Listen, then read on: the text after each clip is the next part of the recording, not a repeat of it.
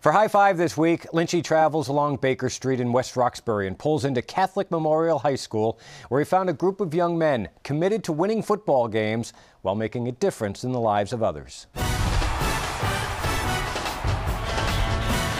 The Knights of Catholic Memorial shone brightly on this Friday night. The top-ranked team in the state show why they've earned top billing. They are well coached by former Everett head man John DiBiazzo, who knows a thing or two about taking teams to a Super Bowl. CM is perfect through 7 games after Friday night's 42-9 win.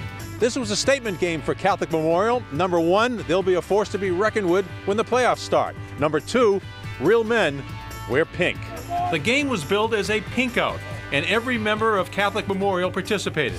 Raising awareness complements CM's long-standing tradition of raising money. The game meant a lot to us. In the last 10-15 years, we've raised a ton of money as a school, and we got another chance to show our support and try to spread awareness throughout the whole state for breast cancer.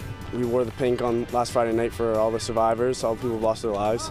I mean, it's just so important to us, and we want to give back to the community. The large majority of the team walked for the breast cancer march over in the Espionage on Sunday. Many on this team have family members who have been directly affected by cancer. Demonstrating that you care gives those battling breast cancer that intangible gift, hope. My grandparents loved it. Everyone in my family loved it. They all texted me.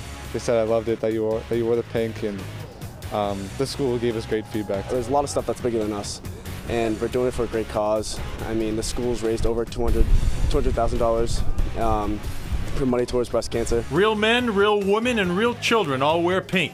It's become the color of October, and it's made a difference by people who are committed to making a difference. If the Patriots can do it, if it's good enough for them, it's good enough for us. And it's good enough to salute the Knights of Catholic Memorial as this week's